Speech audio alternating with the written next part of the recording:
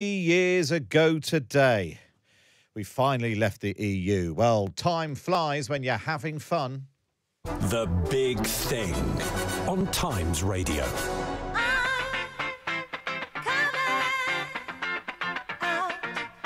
Tonight, we are leaving the European Union. This is the dawn of a new era. 5, 4, 3, 2, 1.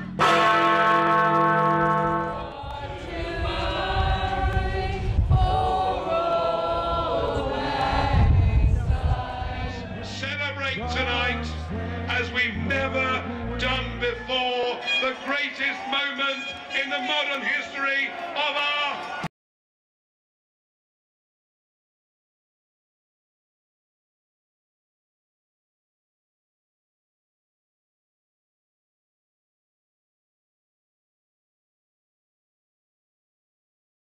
Today, we're going to answer your questions about what has happened since. We are live on the Times website and on the Times Video YouTube channel.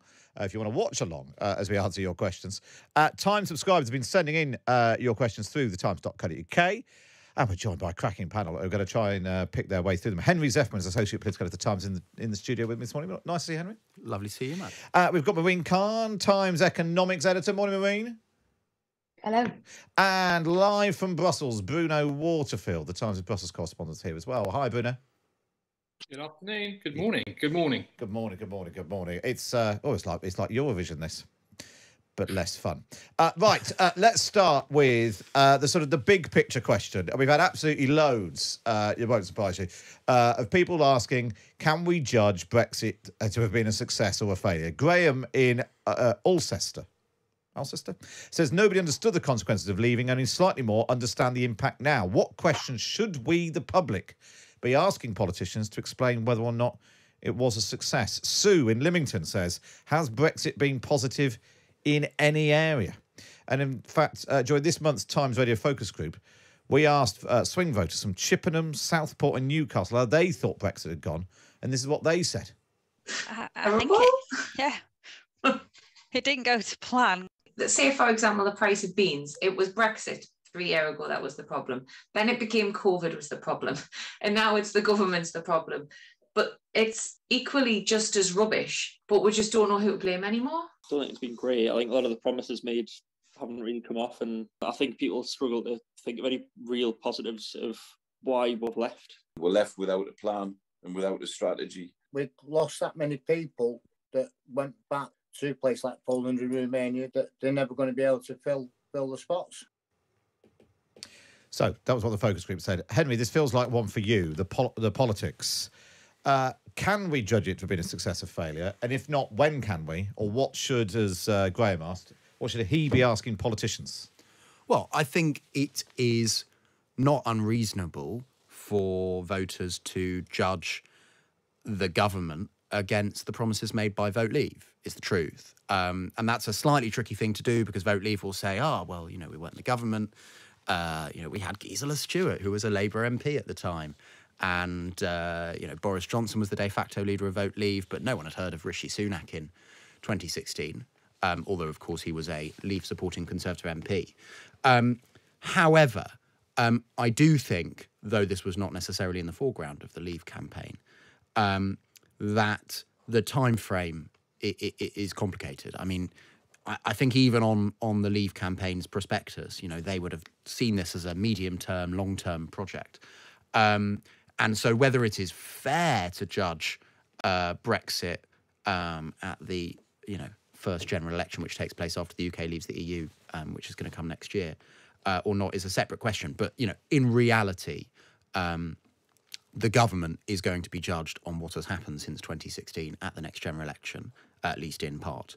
And we know from the polling, which I'm sure we'll come on to, that most British people don't think they've handled it very well. I suppose the problem is because it's very difficult to do things in isolation and have the parallel universe where we didn't leave the EU and therefore establish, how much of what's happened, and we'll talk about the economy with Marine in a moment, but how much has happened as a result of the pandemic, how much has happened as a result of the general state of the nation's finances, how much the result of Brexit was 2 years of nothing happening, or 3 years of nothing happening under Theresa May. You know, it's really difficult to, and lost opportunity cost of other things they could have been doing were they not arguing about Brexit. Well, you heard there that clip from your brilliant focus group with the guest talking about the price of beans and effectively saying that it was hard to disentangle the effects, the economic effects, the inflationary effects of COVID, of Brexit, of, you know, I guess the mini budget. And I think the same is true politically. I think it is hard for voters, it's hard for journalists to disentangle different things the government has done from the chaos of grappling with the pandemic, from the instability of the Conservative Party, from the chaos of the fact that Boris Johnson was Prime Minister. And so, you know, I think that is a tricky thing to do when you are judging the success of Brexit, but was always going to be thus. You know, politics doesn't happen, or certain policies, sets of policies don't happen in isolation. If the government can't conjure a convincing narrative that the Brexit part of what they've been doing for the last few years has at least been successful, then they're going to lose. Bruno, what's the view in Brussels? Because obviously Brussels want it to have been a failure because they want to show that it was a bad idea, Britain leaving. Do they think they've been successful in making it a failure? No, I don't think they would see it as them making it a failure. Their narrative would be these are consequences of Britain leaving. But at the same time, they're realistic. At the same time, they would recognise that many of the consequences or the negative aspects of Brexit aren't simply just to do with Britain leaving the European Union. Many other European countries face similar problems, face labour shortages, high cost of living. Today, there's a big national demonstration of trade unionists here in Brussels because of the labour shortages in the care sector. That's hospitals, creches, and social care, very big sectors here in Belgium where there are labour shortages and problems in terms of the cost of living. So many of the problems that Britain is having at the moment economically are reproduced across Europe, although Europe has, not as the EU, but different governments have responded in different ways. For example, with very high levels of public spending, which goes against the ideology currently of the Treasury and the Conservative Party. So it's very hard to disentangle how the government has handled Brexit and the economy and the current consequences we see at the moment. I think what the EU would see it as a vindication of is a vindication of their very negative views about people like Boris Johnson as a charlatan and as a chancellor. And they would point to the current state of Britain and say, this is what you get when you have people like that in charge. I mean, let's come on to the economy, because it won't surprise me. Loads of the question we had touched on the economy. Beryl says, what effect has Brexit had on our exports to and from the EU? John says, would the UK been better off by now with a Brexit based on WTO trade rules? David, what's the approximate value of the trade deals made post-Brexit compared to the business loss with the EU? All of these sort of, I think, trying to point to showing that Brexit has been good or bad for the economy. Are you able to disentangle that? Is there another country that was quite a lot like Britain, which obviously has been through the pandemic and everything else, but hasn't had Brexit, that we can sort of use as the comparator? That's actually a very good question. And this is an exercise which is done by the excellent John Springford, who works for the Centre for European Reform. And I'd encourage everyone who wants to know about the counterfactual Britain still in the EU, what would have happened to that Britain compared to Britain now. John does this exercise every 6 months where he basically composes a phantom version of Britain, which is based on things that other countries similar to Britain are experiencing, and then compares it to the UK. He sees that we have had a growth downgrade of about 5%, which is generally in line with the forecasts that we already have from people like the Office for Budget Responsibility, which say the economy or productivity is about 4 to 5% smaller. And it's important to know that these are sort of the losses to productivity are something that's already gone and has been crystallized. It's not something necessarily that we're still sort of facing. So these are the sort of the lost growth opportunities that have happened because of Brexit. John also finds that we have quite a major investment gap. He thinks it's around 11% compared to when the UK was in the EU, and whether it's not outside the EU, the sort of counterfactual. And actually, one of the more surprising findings is that the impact to trade on goods has been less severe than a lot of people would have predicted.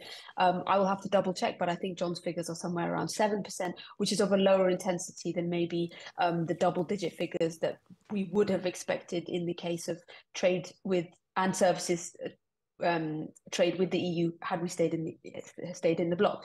So actually, I think economists are now becoming much more creative about actually doing this process of disentangling.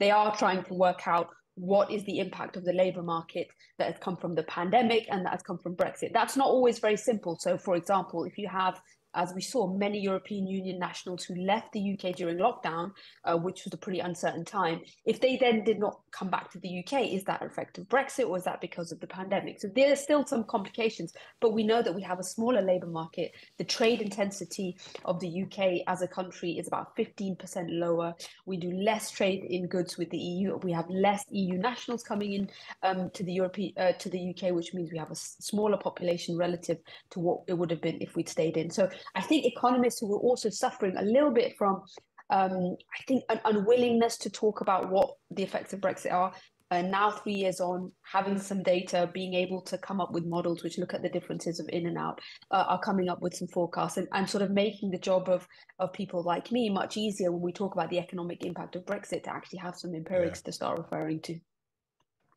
It's interesting. And on the trade deals front, I don't know if it's one for Marine or one for Henry. I know sort of follows these things from the political angle. At the very beginning, we were told by the likes of David Davis and Liam Fox we were going to do trade deals. It was going to be a piece of cake of the easiest deals ever struck, the one with the EU and with other countries. And before you know it, we're supposed to be thrilled we're selling chocolate biscuits in New Zealand or something. Where are we on those trade deals? Have they come close to replacing what was there before? The opportunity of being able to strike our own trade deals, has that outweighed the benefit of being in the EU? Well, in simple GDP terms, no, they haven't replaced what was there before, I think, although Marine will know much better than me. But I mean, look, politically, I think it is simply incontrovertible to say that the sort of boosterish talk of Brexiteers in the run-up to Brexit, but also in the aftermath, about how easy it would be to strike free trade deals, has been disproved. And partly they were true that they were disproved about the deal with the EU. I mean, remember that that sort of famous David Davis article for Conservative Home before he became Brexit Secretary about how the first call the Prime Minister would make after the UK left the EU would be to Angela Merkel about cutting a deal. I mean, so they were wrong. Not just about how easy it would be to strike these deals, but also about the mechanics of how the EU in particular would approach them. They had this concept that it would be a sort of bilateral leader-to-leader negotiation with Germany, which they really saw as driving the EU, and of course in many respects it does. And they were wrong about that. The other point in which they were completely wrong, of course, was America. We were told repeatedly by successive prime ministers that the UK would strike a rapid free trade deal with America. Theresa May went and held Donald Trump's hand, and yet it got nowhere even under Donald Trump, even with Robert Lighthizer, this Reaganite trade negotiation. It's sure as anything not going to happen under Joe Biden. One of the on this question is really interesting on the economy, and Marine and Bruno, you might want to comment on this. Julian in Durham says, for some Brexit voters, leaving the EU wasn't just about the impact on the UK. It was also intended to harm or perhaps even destroy the EU. My question is, what has been the impact of Brexit on the EU? Bruno, is there any sort of countries still within the EU, I suspect the ones probably nearest to us, but in terms of being angry that Britain left because of the impact it's had on the economies of EU countries? Well, no, I think the impact of the UK leaving was always more political. EU countries or EU member states, EU governments were pretty happy, but it was so uncomfortable for the Conservatives because that was seen as a salutary lesson to other political parties who might play the same games. Now, actually, in terms of the EU, Britain's absence is felt by countries like Germany or the Netherlands or the Nordics because the balance has shifted away from pro-market countries to countries or camps dominated by France that are more state interventionist, more pro-subsidy, more about fixing markets and letting markets work. So political consequences of Britain leaving are very much still felt, but the idea of contagion, the idea that it's going to be a queue at the door of countries wanting to leave, be it Poland, be it the Netherlands or whatever. That's simply not happening. Having said that, the political discontents within the European Union and Euroscepticism is still very much alive and well. It's interesting. Maybe if I just jump in on this point. I think it was very notable that when Liz Truss issued her mini budget, one of the, I think, biggest inadvertent beneficiaries of it was the European Union, because at the same time, only a few weeks earlier, you had a apparently iconoclastic Italian prime minister who was ready to rip up Italy's budget commitments and go full ham on a growth plan that would break the Eurozone's budget rules. Having seen what happened to Liz Truss, Giorgia Meloni became a very well-behaved adherent to the EU's economic orthodoxies. So there's many ironies about what impact I think Brussels thinks the repeated mistakes and political misjudgments of the UK's political class have had inadvertently, in a good sense, for the European Union, by one, just making it very clear what the dangers are of being outside the bloc, being on your own, as it were, and also trying to test the limit and appetite of the markets when you do not have the full trust or the financial public finance stability that you would need as a big country, something the UK enjoyed for a very long time and has been whittled away because of Brexit. It's interesting. At least there's some benefit of Liz Truss, albeit for the Italians. Right, in a moment, we'll take some more of your questions. We'll talk about red tape and rejoin. Is that ever likely to happen? We're answering your Brexit questions 3 years after Britain officially left the EU. We'll answer more of your questions next. Mariella Frostrup on Times Radio. As the first anniversary of the war in Ukraine approaches, I'll be talking to the award-winning documentary maker Norma Percy about her latest series, Putin versus the West. He's the latest in a long line of world leaders she's zoomed in on in her long career. Others include Barack Obama, Boris Johnson, and Vladimir Zelensky. We'll also get the pick of the week's TV. And in Life and Times, we remember 1/4 of Crosby, Stills, Nash and Young, the brilliant songwriter David Crosby. All that plus the latest news, views, and analysis. Mariella Frostrup, this afternoon from 1 on Times Radio. With TalkTalk, you can speed up and spend less on broadband in 2023. Out of contract on superfast fibre? Double your speed and save on average £125 over 18 months by upgrading to TalkTalk Full Fibre 150. That's just £29.95 a month plus no setup fees. Search TalkTalk Full Fibre for deals that make sense. TalkTalk. CPI plus 3.7% annual increase from April 2023, subject to local availability. Average saving on Full Fibre 150 versus major competitors publicly available out of contract. Standard Fibre 65 equivalent only on 21st October. The TUI Live Happy sale is back. At TUI, we have great offers on loads of holidays. Here we come. You could save up to £250 per booking, plus pay monthly with a £0 deposit. Dreamy. All ATOL protected. TUI Live Happy. Booking T's and C's apply. Selected departures. Minimum spend applies. Direct debit minimum 26 weeks from departure. See website for details. Times Radio with Matt Chorley. A very good morning to you. Matt Chorley on Times Radio, answering your Brexit questions. Still joined by Henry Zeffman, Associate Political Editor of The Times, Maureen Carnes, the Economics Editor, and Bruno Waterfield is the Brussels correspondent. We've been answering the questions of Times readers. We can now speak to Nick in York. Nick, are you there? Yes, Matt, yes. Nice to be with you on your esteemed panel. Very good. Thank you, Nick. What's your question?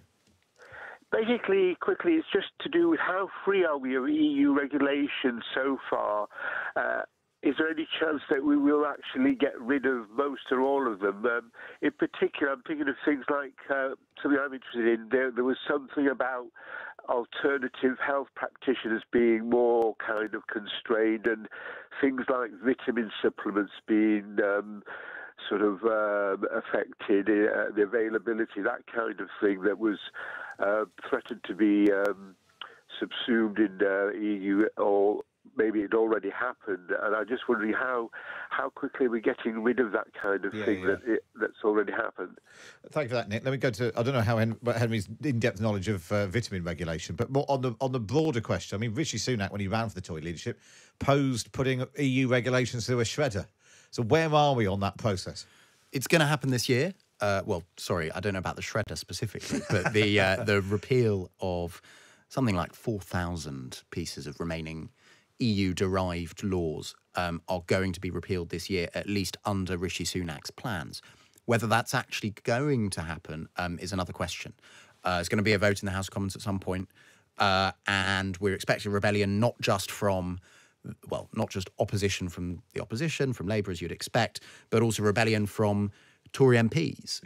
Robert Buckland, who was a noted Remainer, but actually also David Davis, former Brexit secretary, because they're saying that just sort of repealing these en masse doesn't allow the level of parliamentary scrutiny which the sovereignty part of Brexit was meant to restore. So in practice, I think increasingly this idea of repealing almost all these laws by the end of the year is seen in some Whitehall departments as basically an impossible task. But look, that's what the government is committed to. So it's absolutely going to be a running theme this year. There you are. So we're making progress, Nick, but exactly how we go about repealing them or just copying and pasting them into British law is still to be decided. So, yeah, I'm not sure what's going to happen to your vitamins. Anyway, good. Thanks so much for joining us, Nick. Take care. Bye-bye. Cheers, bye-bye. Let's talk about, we had loads and loads, the team putting together all the Times readers' questions, so we had loads and loads from people who've got a home in Europe. Tells you something about the calibre of Times readers. Patricia in the north of England says, in fact, Jane in London said, why did the UK government, there's probably one for you, Bruno, why did the UK government not negotiate the same freedom of movement rules for UK citizens that EU citizens enjoy when visiting the UK? EU citizens can visit the UK for 6 months without a visa, whereas UK citizens are locked into the 90 to 180 days rule when visiting the EU. And people who had second homes and thought they could go and spend months and months and months there have to keep coming back now, don't they? Is that right? Well, I mean, they've under the rules, they've got 90 and 180 days. Now, I guess if you're retired, that might be a problem for most of us in the world of wage labour, then that would be generous to me. It is just a standard rule. I mean, that's how visa arrangements work. The UK has made its own arrangement. That's up to the UK. I think it is an area, the whole mobility question also for school trips and musicians, that will be and can be revisited under the TCA, under the Trade and Cooperation Agreement. But I think before that happens, then the UK has got to sort out the real boil it has with the EU, which is Northern Ireland and the Northern Ireland Protocol. Yeah, of course, which we haven't touched on that at all. Partly because we're trying to focus on the things that actually happened. Let's move on, because I've got only a few more minutes left, and I want to talk about the question of rejoin. Loads and loads saying... David says, polling suggests the majority think Brexit has been bad for Britain. Fewer than half would vote to reverse it now. If we were to rejoin, presumably the EU would offer nothing like the pre-Brexit arrangement. Would we need to join the single market and take on the euro? I suppose that's probably another one for you, Bruno. If Britain were to rejoin or try to rejoin, we wouldn't get our old terms back. No. Britain's old terms, particularly its derogations, very significant ones on VAT, actually, which no one ever talks about, that Barbara Castle got back in the 70s, but also in terms of Schengen, that's the passport-free travel zone, also in terms particularly of the euro. Now, all of those derogations are gone. They were historically part of the UK's membership. If the UK rejoined again, it would have to have a very brutal renegotiation. The UK is not particularly missed from the single market itself. That's the customs union and free trade zone that is the EU. So it'd be a very nasty, it'd be a very brutal negotiation. The UK would have to give a lot, probably have to give even more on fishing than it gave back in the 1970s, for example, and it would not have those derogations. So Euro membership would become a legal commitment. Whether or not the reality of it ever happening would be any closer is moot. But yeah, they would be difficult and unpleasant talks.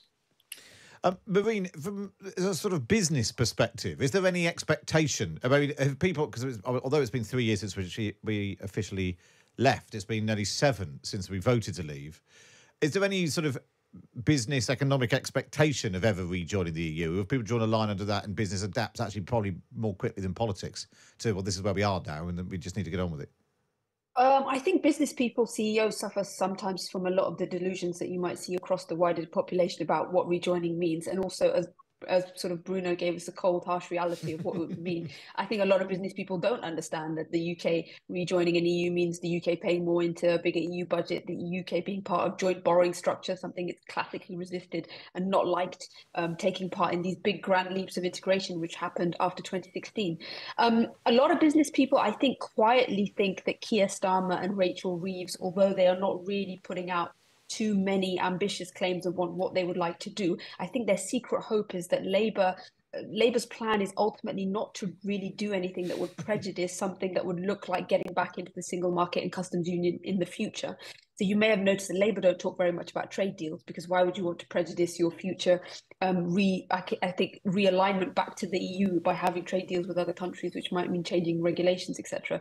So that's probably the only, I think, slightly realistic and latent hope that you hear among business people. Their more immediate concern is the fact that they want people from the European Union back into the UK's labour market to fill jobs that they can't hire domestically. That's to do with freedom of movement, which obviously ultimately now is just within the control of the government. Are business people, or people more broadly, wrong to think that Keir Starmer is going to move back towards the EU? Well, look, it's all a spectrum. Would he move back towards the EU? Yes. Would he move back towards the EU by anything like the amount that some people think are deluding, I think, themselves that he might? No. Yeah. Actually, Labour have been very categorical that under a Keir Starmer government they will not rejoin the single market or the customs union. Whether that might happen a little bit by the back door, maybe. Although, on trade, Labour hosted this huge, they were trumpeting it, this huge trade reception with various ambassadors, such as the ambassador to America, Australia, I think, last night, in an attempt to say, look, we actually are going to try and make a sort of mercantilist version of Brexit work. I think there's a case that the politics are moving a little bit faster than Keir Starmer. But if you think about it, how is Keir Starmer going to get Labour back into government? It's going to be, the path is by winning back over voters who voted Labour for years and years and years, perhaps went via UKIP, but eventually to the Conservatives in 2019. If Labour wins those voters back, they are going to be incredibly wary about then repelling them again in time for the next election. And so I cannot see a world in which they say, oh, actually, we were just joshing with you. We're getting our EU berets out the door and taking us back in. It's just not going to happen. It's just funny, Henry, we talked a bit about the economic parallel universe. Marie was really good on that as to what Britain might have looked like economically had we voted to stay in. What would we look like politically? That's a great question.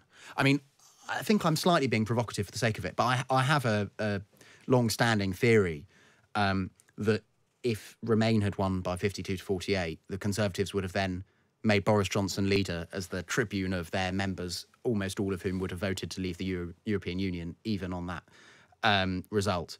And, of course, Jeremy Corbyn would still have been leader of the Labour Party. And though you wouldn't have had the Get Brexit Done kind of theme in that election, I think we probably would have ended up with Boris Johnson being Prime Minister with something like a majority of 80.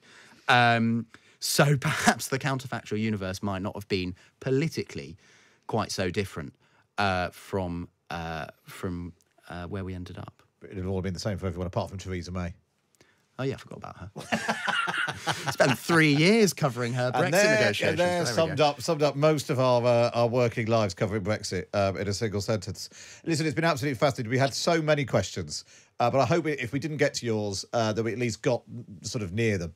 Thank you to all of the Times readers who posted comments, questions online. Thank you to Henry Zeffman, Associate Political Editor of The Times. Maureen Khan is the Economics Editor of The Times. And Bruno Waterfield, The Times Brussels correspondent. Thanks so much for joining us this morning. Thanks for watching along on YouTube and on The Times website as well. If you've just tuned in and you want to catch and see if your questions were asked, you can catch up on the Red Box podcast a bit later on, wherever you get your podcasts from. Right, up next, Mariella will be here with the coffee break. We're going to find out why MPs are investigating when they have to fess up and admit they got things wrong, correcting the record in the House of Commons. And we're going to lift the lid on being Conservative Party chairman. All that after we get the very latest from Cara Benny.